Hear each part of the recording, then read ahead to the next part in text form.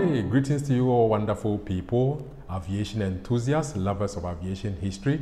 Welcome to today's lesson, that is Aviation Literacy 040, and we're going to start something interesting about the airports. We've heard so much about airports, and for we the aviation enthusiasts, that's kind of our office, that's our playground, and that's our everything, even our church, if I should even say, I dare say even our church. But the question is, what do we all know about airports, or what do I want you to know about airports? Okay, so about the airports. Today we're doing about the airports day one, and we're going to look at the evolution of the airports. Okay, are you ready? Don't forget to tell a friend, to tell a friend, to tell another friend that Captain Amwa is here again with another banger. You don't forget to like, share, subscribe, and hit the notification bell. Yesterday we looked at aviation literacy, and we try to build our aero glossary. So today is the same thing. As and when we learn things about the airport, we're also going to learn how to build the glossaries that we've learned about the airports. So are you ready? We'll start in a moment. Okay, so today we're going to watch a short video clip because there's something I want you to notice in that clip. A very short clip, and after that we're going to start understanding something about airports. Objectives for the lesson today: we are going to appreciate the evolution of airports. How did airports come about? We're also going to look at the definition of an aerodrome and a definition of an airport. We're going to look at that. Then we'll be looking at the main parts of an airport, whether the airport is big size, small as a backyard, or as big as a city.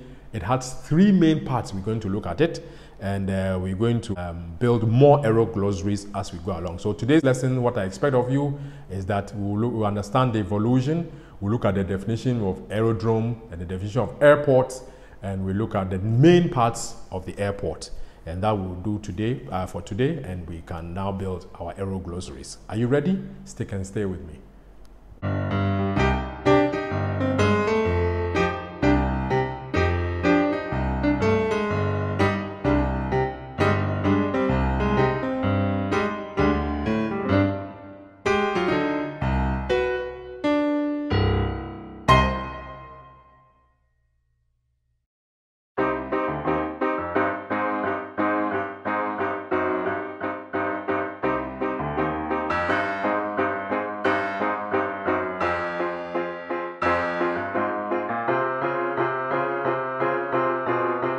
What you saw was about the Wright brothers. That's over and over. The first, what we call self-motorized flight on 17 December 1903. Could you tell me the airport? Did you see it in the video? The name of the airport? Where were they? Where did they take off from? Let me know if you saw something in it, because there's something that you are supposed to notice, and I just want to see whether you saw the airport which they took off from. Did you see it? Oh, I see. Okay, you can send your comments in the comment drop box. There's something intriguing about this video that you saw. Actually, no one ever sat down, like civil engineers, thought of the concept of an airport where it will be a building of where, or an area where planes take off and land, went to architectural meetings, sat down, put some drawings together, got civil engineers on board, constructed something, launched something. Airports never started that way from day one. So what I'm trying to say is that after the Wright brothers did what they did on 17 December 1903, what happened was other people started to come into this whole aviation craze thing, because people wanted to build aircrafts that could outdo the Wright brothers aircraft in terms of time, altitude, and distance. Because we know from aviation history, which we'll be talking about, discussing in other videos, that the Wright brothers test on 17 December 1903, the longest flight lasted 59 seconds. So people wanted to say, you know what, I'm going to build an aircraft that could go a little bit longer in terms of time, a little bit faster, and a little bit higher than what the Wright brothers did. So that led to the floodgates opening for competitions. But still, it was interesting to know that up until such time, that's somewhere to 1904, still no one had ever built a structure where aircrafts could take off and land You just look for a plain field, look for a place where the wind is favoring, and you get your aircraft airborne, and you come back to land on that field. It didn't have a name. It was just like a football park. It didn't really have a name. And that's how flying started for the first 10 years, or the first 10 years of evolution. That's from the Wright Brothers' Day on 17th December 1903. We'll be doing another video and concentrating more on what happened after the Wright Brothers did what they did. But the long and short of my story was, as people decided to enter this, if I say, craze to invent an aircraft that could outdo the Wright Brothers aircraft in terms of height, speed, and distance and time and everything, this sport became a popular sport. So the issue is that if I build my aircraft and I claim it can outdo what the Wright Brothers did on 17 December 1903, the question that somebody will ask me is that, what is there to prove? What I have to do is, I have to go on what you call an air racing competition.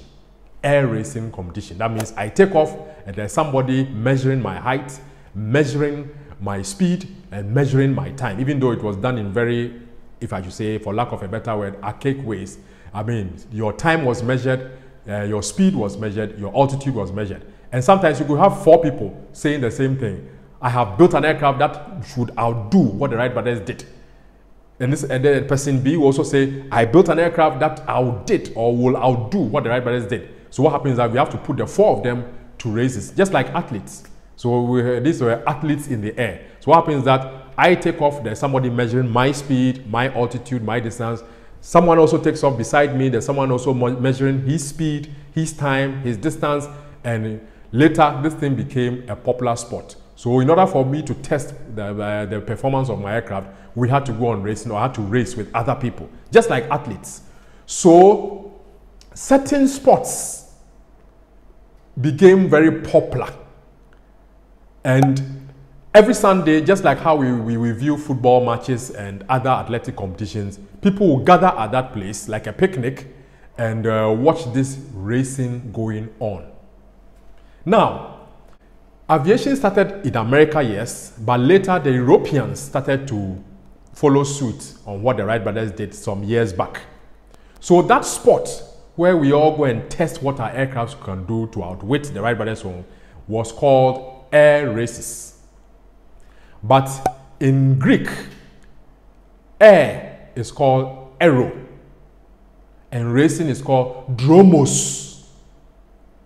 In Latin, air is called aero, and racing is called dromus. So as the Greeks say dromos, the Latins say dromus. So those spots where these individual air races used to take place was called aerodromos for the Greeks. Aerodromus for the Latin. Remember, if you know a bit about world history, at one point in time, Latin and Greek were kind of the official languages of the world. So that's how come it all came about. But later the Brits picked it up and they called it aerodrome.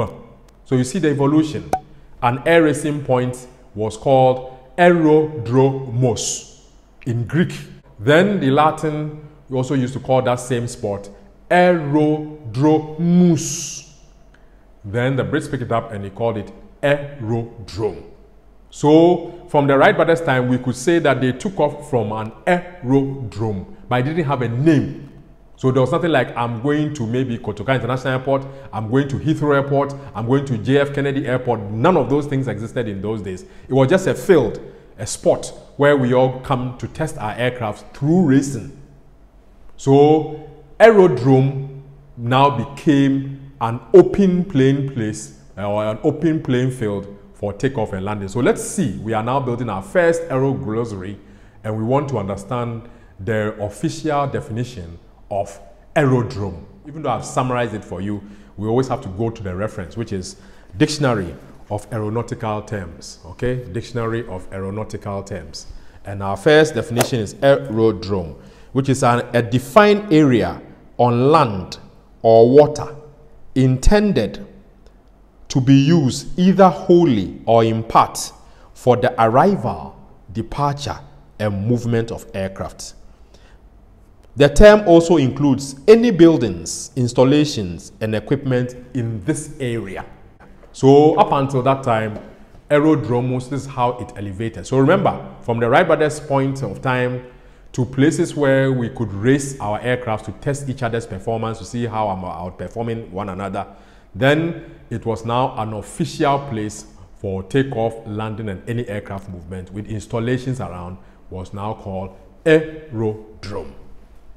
So you see the evolution. Wright brothers racing, then now any place for takeoff, landing, or movement. The question is, what about airport? So our next aero glossary is airport. Now, aviation history, like I promised, we are going to look at aviation history in detail in other videos. But aviation history has it that as these guys were doing this, they are aerodromos, Greek, aerodromus, Latin. Are you okay? It started to catch the attention of military guys, that's the military people of the time. And they realized that, look, these aircraft could be used in what we call recce or reconnaissance. You just say recce in the military term. It just simply means that the soldiers thought, you know what, I'm beginning to get, you know, some insights from what these guys are doing. I'm going to take this aircraft and let us see how we can use it to fly over certain spots to gather information for our intelligence. It's called recce. Are you okay? So the long and short of it was that the military people got interested in it. Aircrafts were now made for the invented for the military use. And if you know your world history, from World War I, 1914 to 1919, over 12,000 aircraft had already been manufactured for war. Not only for reconnaissance, but at that time, someone also experimented dropping a bomb from the aircraft to a certain target area. I will say more of this in aviation history. So what happened after 1919 was that World War I was over, and at least some thousands of aircraft, that's the aircraft that survived the war, were just idle. And the idea first came to use it for airmail.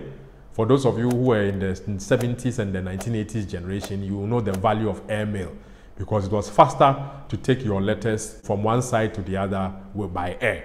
In those days, remember, no internet, no fax, no text messages, no SMS. You had to take everything by air. So after the war, then the idea of airmail.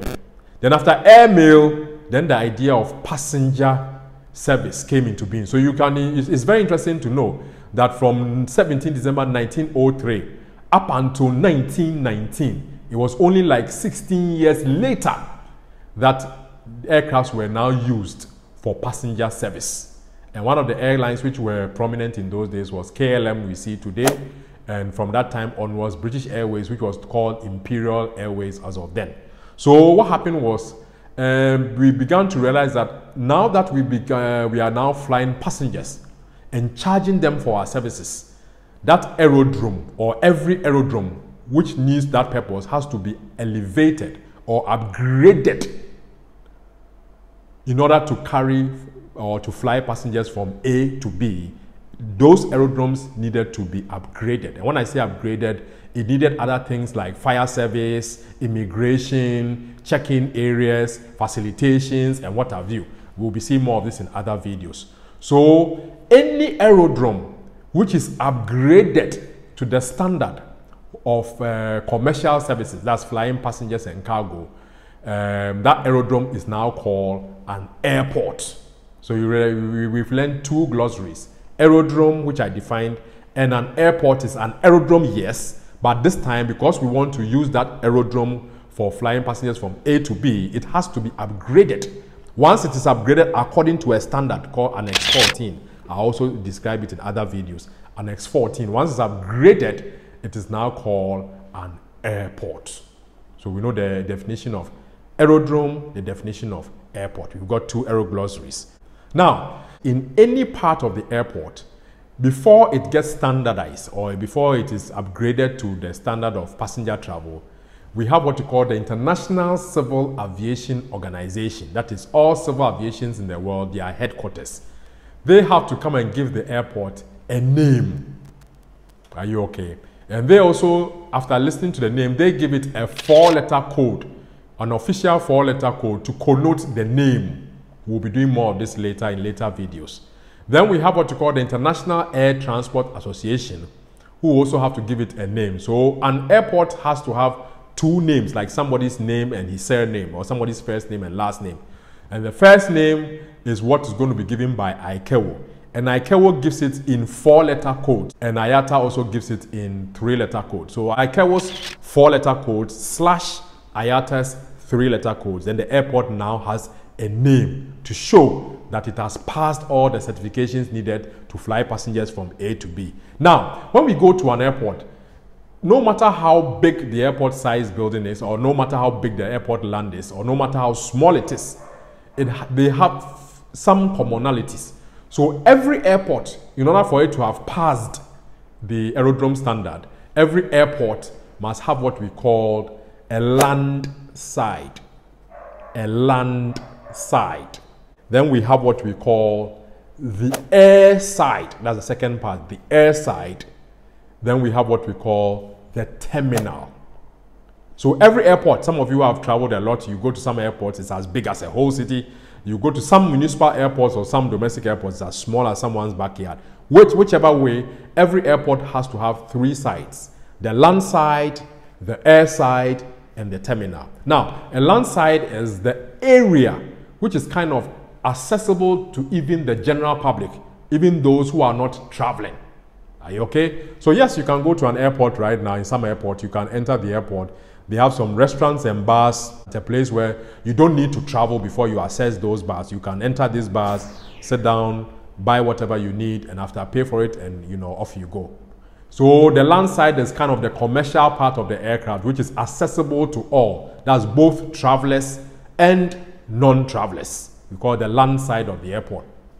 Now, the next part of the airport is what we call the air side.